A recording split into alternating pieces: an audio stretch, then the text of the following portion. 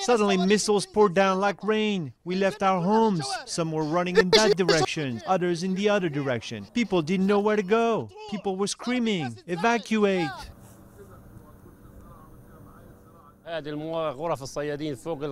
Around 50 homes belonging to fishermen were all completely destroyed. In each home, there were nets and fishing material worth around $100,000. Nothing is left. Everything was destroyed.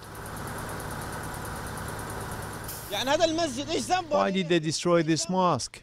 Was it his fault? There are no vandals inside, or people from Hamas or Fatah. We're all brothers. We come here just to pray.